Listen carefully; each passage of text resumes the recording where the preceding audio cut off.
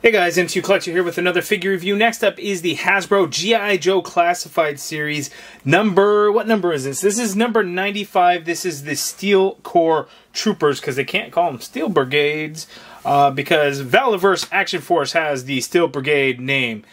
So I will do a comparison with the Action Force Steel Brigade figure, but here we have the Steel Corps. Lots of crap going on with this 2-pack. There's so many accessories, some really cool jetpacks. We got some awesome helmet head sculpts, and we have two figures that, let's be honest, they're fairly mediocre at best. Unfortunate. Well, the female figure is pretty good. I would say the male figure is definitely not Hasbro's best in terms of G.I. Joe Classified Series, but there's so much going on in this 2-pack. Like, it's worth picking up for all the stuff that you're gonna get. It's just, unfortunately, you know, the Steel Corps figures themselves leave a little bit to be desired. Well, the male figure, the female figure, again, is really nice. But anyway, looking at the package, we get this awesome look here with, you know, the Statue of Liberty there. We see a Televiper with a trouble bubble, so I'm not going to do a lot of comparisons with G.I. Joe figures. You know, I do have the Televiper here with the Steel Brigade, and you could see the height difference. Like, this dude is tiny, like small, and like if I have a Commando Snake Eyes, like he's tiny. These guys are little. They're little guys. They use like the Beachhead upper body and then the Snake Eyes lower body. Like, so it's kind of weird. It makes for a little bit of a shorter figure. You know, it's an army builder. We have two different helmets. You can build out a lot and have your own Steel Corps and things like that. But he's on the short side, and I know a lot of people. I've seen some comments where it takes it out. Like, they don't want to get the Steel Brigade 2-pack because of that. Is it a problem?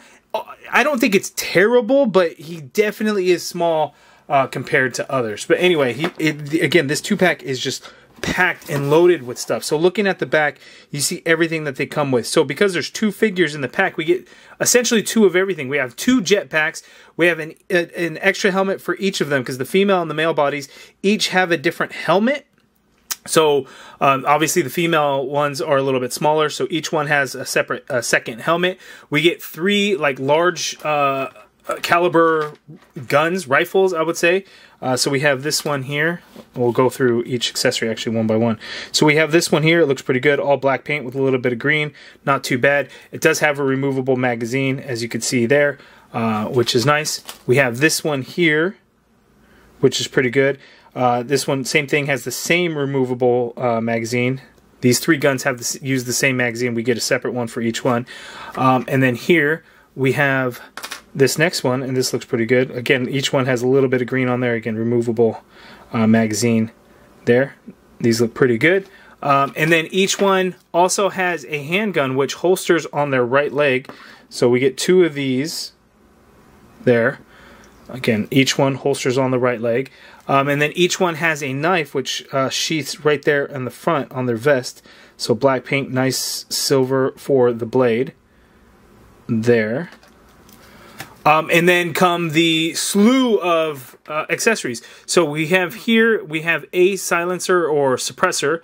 And I think this is the only one that it comes with, because it looks like, according to this package, it would actually go onto this weapon here, so you can add on there. So it's that, so you can remove it. So we do have that.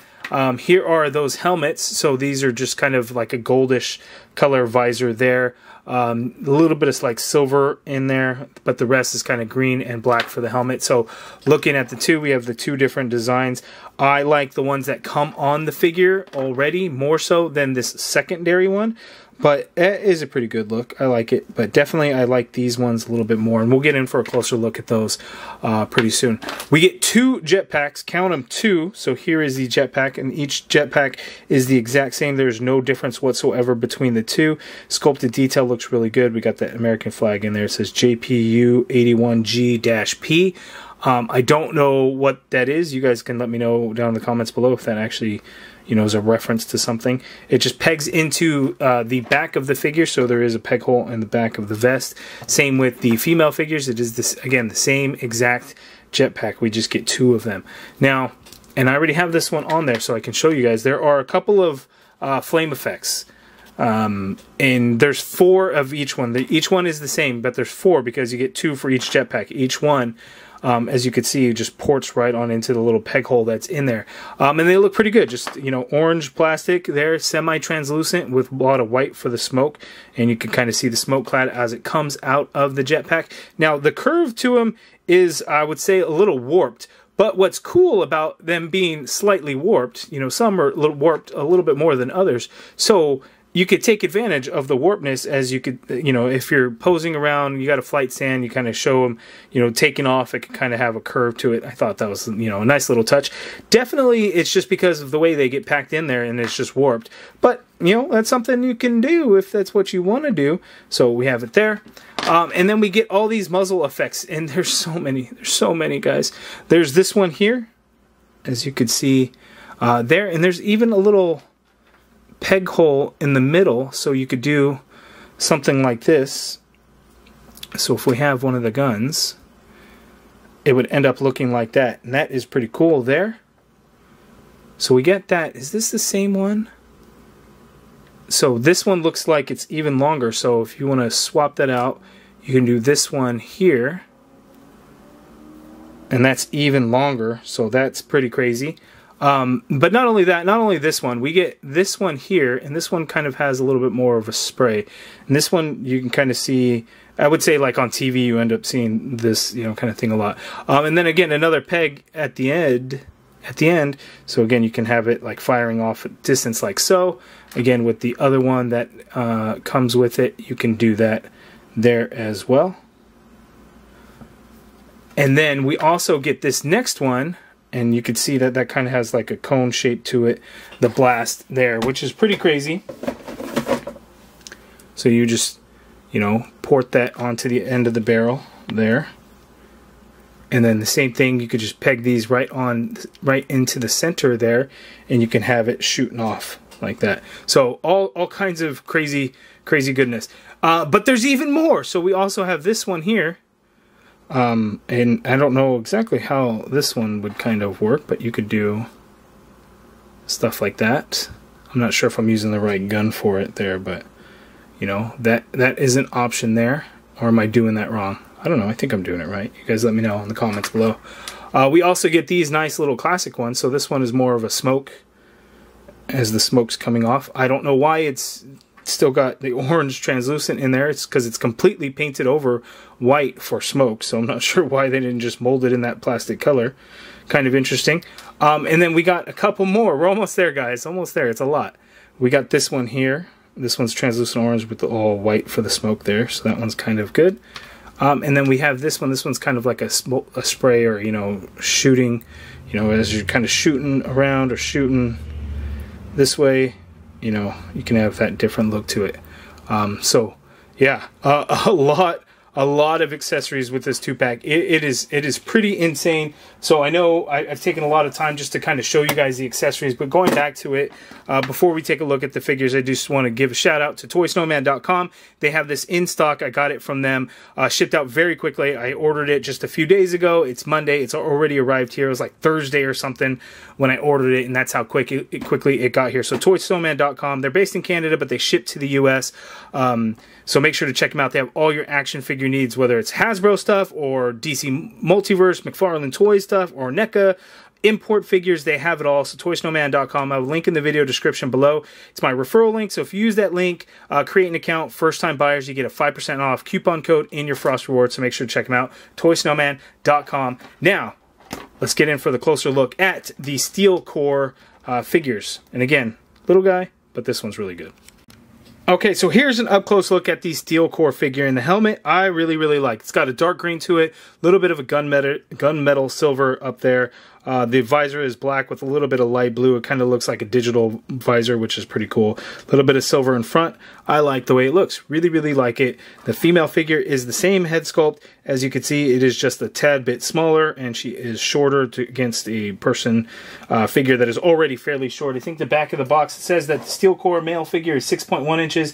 The female is 5.9 inches. But it feels like a little guy. But anyway, looking at the front, we get this green vest with a little bit of black for the belts, things like that. Grenade. The shoulders I think look funny, and I don't care for them. It's because they got the padding that is additional on there. You can remove these if you want. As you can see, it's just on there on the arm there. So you could remove them. It ends up, I don't know, might look a little bit better.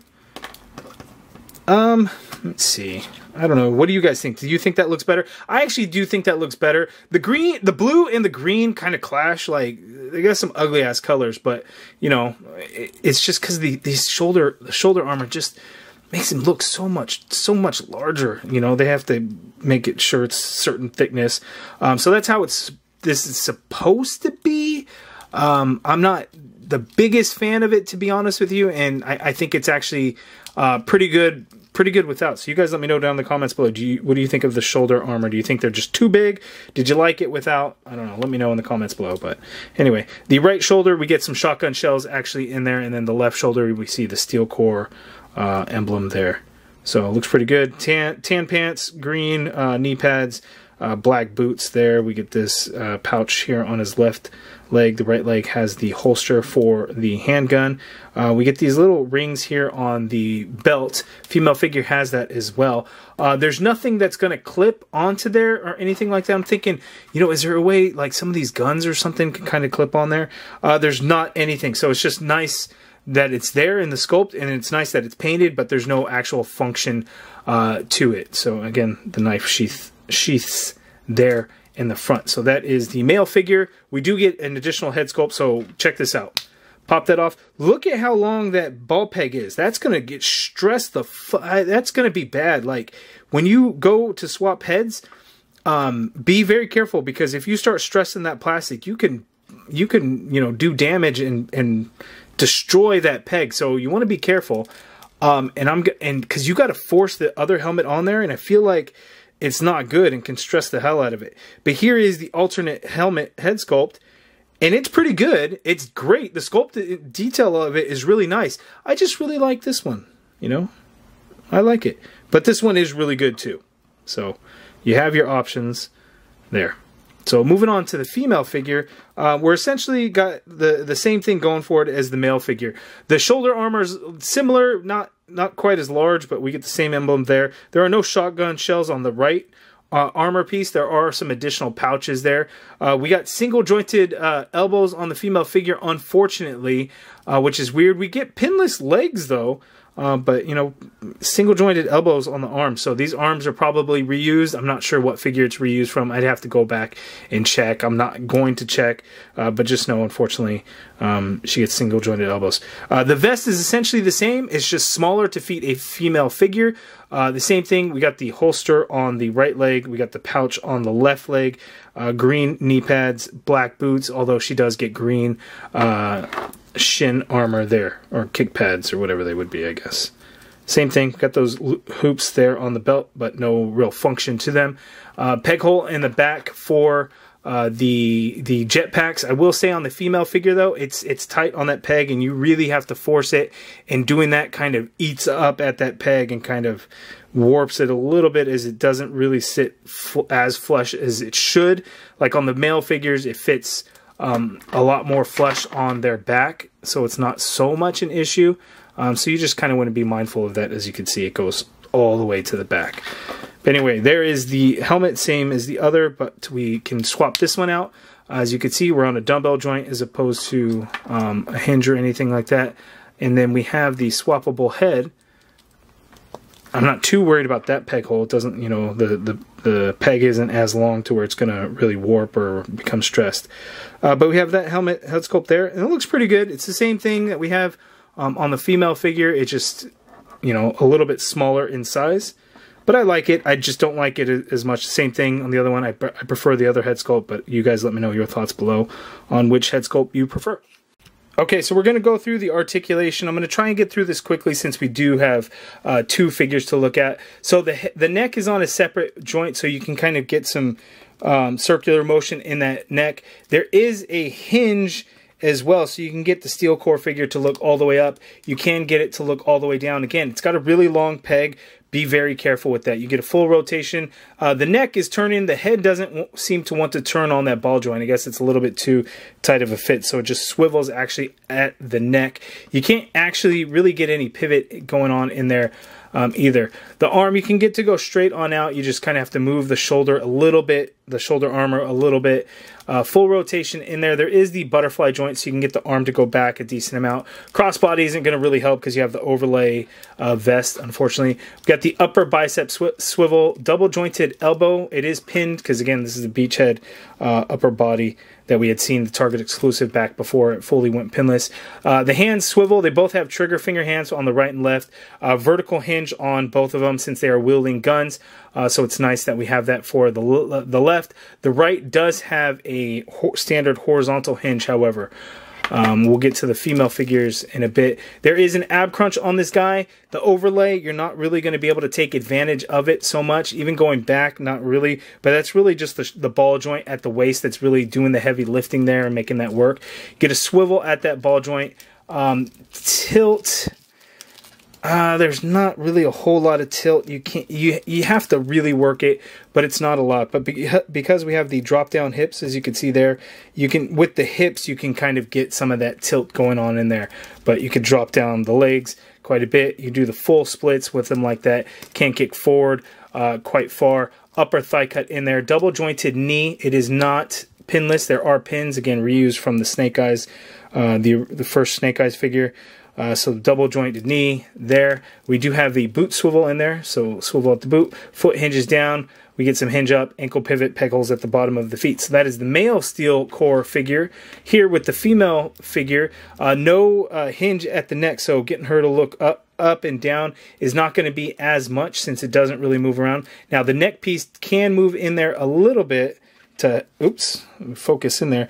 So the neck can move a little bit, so when you adjust the neck and adjust the head, you can get her to look down, but up is definitely a little bit trickier, unfortunately. Full rotation in that head, and you can get some good pivot actually with this head sculpt in there. Now the arm, you can get the arm to go up, but the shoulder armor definitely gets in the way on this one. You just have to move that armor down a little bit, and it seems like it's still a little tricky getting that arm to go up, and I can see I'm stressing some of that plastic, so you want to be careful there. Full rotation in that arm. There is a butterfly joint, so you can go back a little bit. Going crossbody front is not going to really do a whole lot. There is no bicep swivel since we have a swivel at the elbow because it is single joint, so you get the bend. You get just about 90-degree bend at that elbow. Wrist swivel, vertical hinge on the left hand, vertical hinge on the right hand. Why the male figure has one horizontal, one vertical, I am not sure. We have a ball joint and an ab crunch in there. Is there an ab crunch in there? You can't remove these vests. You would have to cut them off, and I'm trying to see, is that an ab or is that like a diaphragm? That might be like a diaphragm. So she could tilt to her left quite a bit. She could tilt to her right quite a bit. She can go back only so far. She can come forward, not very much because the rubber overlay on the vest. You get a swivel at that upper diaphragm. You also have a swivel at that waist as well. We do get the drop down hips. Same thing on this figure. Down, up, down, up. Legs go out that far apart. She can kick forward that far, which is good. The leg goes back a little bit when you have the drop down hip in there. You got an upper thigh cut in there. Double jointed pinless knees. So she does have pinless knees. Technically the elbow would be pinless, but there's only one joint there, so it doesn't really count. Swivel at the boot, foot hinges down. Not really any hinge up because that shin guard that's in there, the top of the foot really hits it. But you have ankle pivot, peg holes at the bottom of the feet. So I think the female figure is pretty good. I like the way it looks. You got to really work the drop down hips a little bit. I think it ends up looking better overall compared to the male figure. And again, I think the problem is the colors a little bit. There's a lot more blue on the male figure since he doesn't have the gauntlet pieces like the female figure does. And then the shoulder armor is just so large and it looks kind of funky, but they look really good together. You could build out an army, mix and match the different helmet pieces, remove those shoulder armors if that's what you wanted to do. You can take them off the female figure as well, so you can give a bunch of different looks to build out your army however you want to do it. Okay, so as promised, we have the Steel Brigade figure. So I don't know the full history as far as what's going on with Action Force and all this and that. My understanding is that in the UK, the G.I. Joe name was not used, but Action Force was used. Hasbro did not re-register the trademark or whatever it was. Valaverse, Bobby Vala, he picked it up, created an action figure line, which seems to be doing really well. I really only know the Steel Brigade figures that are really good, really happy with. And then here, if you compare it to the Steel Core figures, in my opinion, there's no contest. The Action Force, the Valaverse Action Force Steel Brigade figure is leaps and bounds better than the G.I. Joe Classified series version. In terms of articulation, I think Hasbro is going to win in that aspect, but in terms of like aesthetic and how it looks and everything like that, I think you have to give it to the Steel Brigade figure, the Action Force, because it just looks so much cooler than this guy does. This guy, unfortunately, he doesn't really look cool because he's kind of a little guy, right? It's not as intimidating. That's not really it. Yes, it's short, but the shoulders, they just look so weird. And again, yes, you can remove them. Sure, you know what? I'll go ahead and do that again. You can remove them, and that helps a little bit, but I think the Steel Brigade Action Force figure still looks better. I mean, the helmets, I really like the helmets, but maybe it's just because they're really wide, it looks a little funny to me.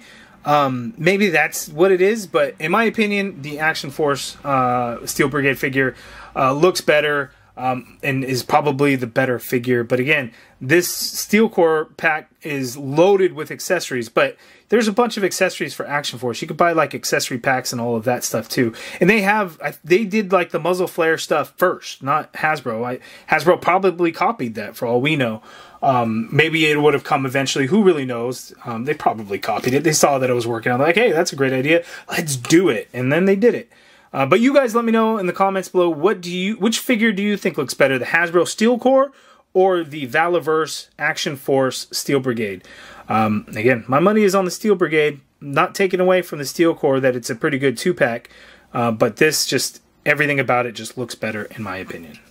So actually having these three figures side by side, the Televiper, the Commando Snake Eyes, it doesn't look terrible in terms of the height for the Steel Brigade figure, but yes, he is absolutely shorter. Like he just is, and as you can see there, his shoulders are significantly lower. The helmet puts him almost at the same height, but it's still really like really small. Like really small. And I'm looking at the Snake Eyes. The Snake Eyes actually uses the same arms for the figure, but the pants are different. So this is the Commando Snake Eyes. He had the bigger, longer legs, whereas this one, was more of the Ninja first release of Snake Eyes. So shorter legs, but this Snake Eyes definitely is taller. The shoulders stand just a little bit higher up. But either the neck piece and the torso piece just make them taller. But Steel Core, you guys let me know down in the comments below your thoughts on this 2-pack. Again, I still think it's pretty good. Out of the two, I think the female figure is actually better than the male figure. It looks better overall. But hey, removing those shoulder pads, the shoulder armor, I think makes it look more proportionately accurate because you don't have the big ass armor pieces there just sticking out like a sore thumb. But you guys let me know in the comments below, what do you think of this Steel Core figure 2-pack? And again, I got mine from toysnowman.com. Link in the video description below. Should be in stock for you guys to pick up if you want them. You guys let me know. If you guys like this video, please do me a favor and hit that thumbs up button. Subscribe if you haven't already done so. Hit that join button and become a channel member. Be a part of the MCU Collective. Show support for the channel. I greatly appreciate it. And as always, thank you for watching.